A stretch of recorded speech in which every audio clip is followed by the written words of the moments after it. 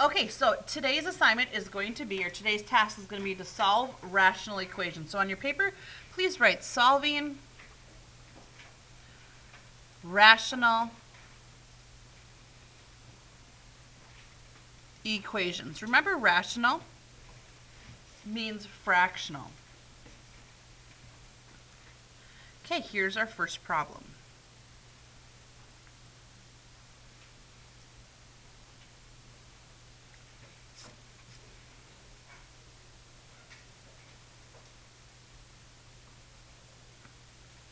In order to solve a rational equation, we get to cheat. Now, we cannot do this. This is not possible to do with rational expressions.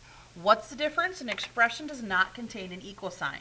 So our goal of this problem is to find out what does x equal, so that when you substitute in that value, you can take this value plus this value and it will equal to this value. Let's figure out what that x value is.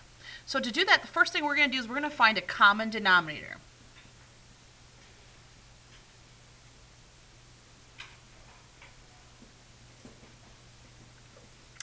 So this has 1x, this has 2x's, and this has 1. So a common denominator would be 2x's. For those of you who do not recognize this, x squared is the same as x times x. So a common denominator would be for each one of these terms to have 2x's. So whatever I do to the bottom, I must do to the top.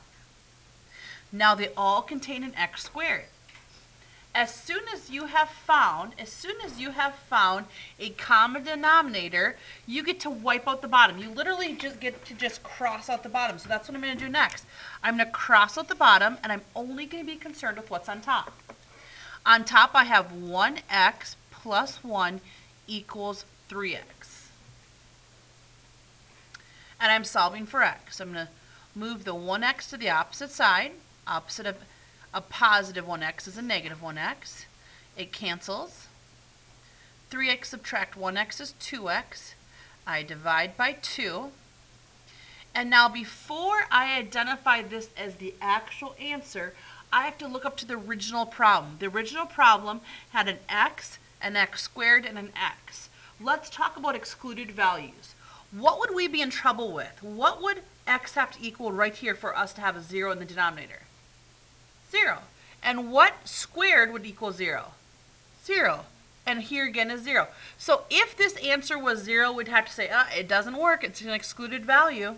But this answer is not 0, so we're going to represent it as a solution like this. I could circle it like this, or I could write it like this.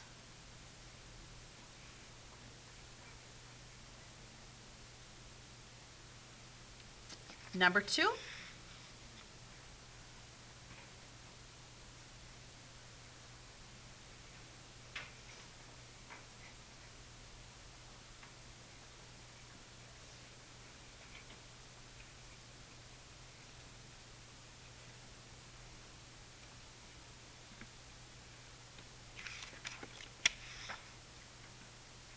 First step is to find a common denominator. So I have 5xx, 5xx, and I have an xx, which means this very last portion needs to have a 5 multiplied by it. Remember, whatever you do to the bottom, you must do to the top. Now I have 5x squared, 5x squared, 5x squared. You can only do this when solving rational equations, not when simplifying rational expressions. Expressions don't have equal signs. We cancel at the bottom. And before I do anything else, let's talk about excluded values. Remember, this constant's not going to somehow equate to an excluded value. What would we be in trouble with if x equaled 0? Because 0 squared is 0. 0 squared is 0. So I don't want to have x equals 0. That's an excluded value. Keep that in mind. Okay, let's solve the top.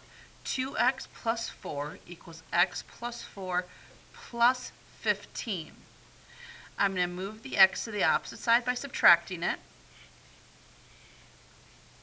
The x's on the right now cancel out. And I'm going to combine like terms. 4 plus 15 is 19. 2x minus 1x is 1x. Now move this 4 to the opposite side. Opposite of adding is subtracting. Dividing by 1 does not change anything. So it's okay to leave it in this form, or we can go, okay, that's not one of the excluded values. There's our answer.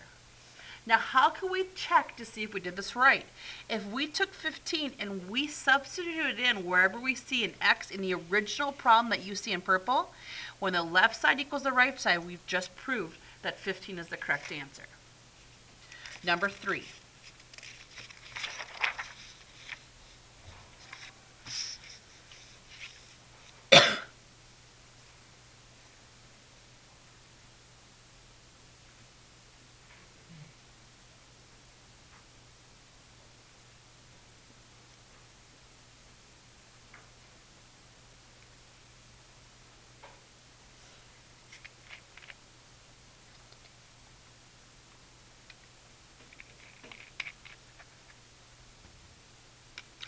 So to find a common denominator, I want to raise this up to a 4, and I do that by multiplying. Times 2 times 2, now they all contain a 4, and I can see that I want to have all of the x's to be x squared. So I'm good, and I'm good, but this needs to have an additional x. Now before I go any further, let's talk about excluded values. We would be in trouble if x was 0 because 0 squared is 0. So I don't want to have x equal to 0. That's an excluded value. Let's wipe out the bottom and solve the top. I want to emphasize you can only do this when solving rational equations that include equal signs. So I'm going to, you can move the x's to one side and the constants to the opposite side, however you want to do it.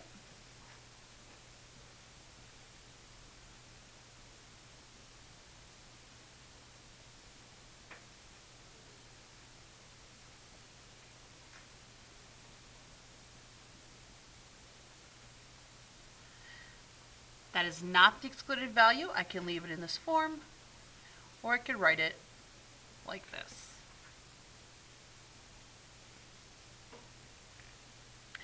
The fourth problem I would like you to write down.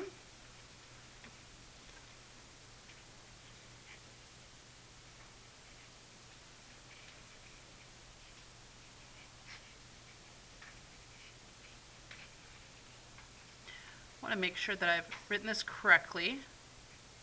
Okay, now this time it's going to be just a little bit different. This time I want you to do this problem the entire time with your current elbow partner. I'm going to be doing it slowly. If you get stuck, look up, or look up when you are completely done. Begin.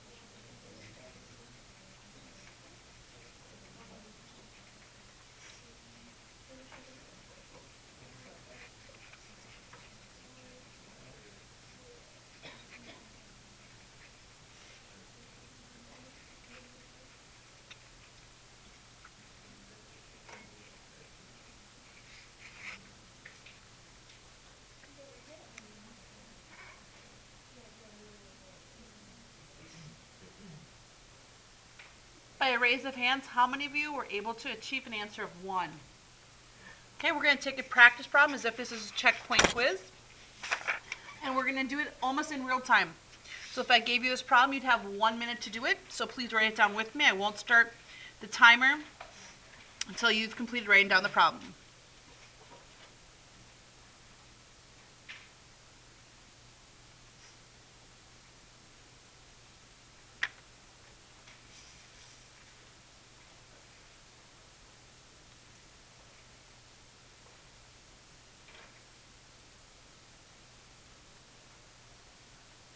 Okay, your 1 minute begins right now.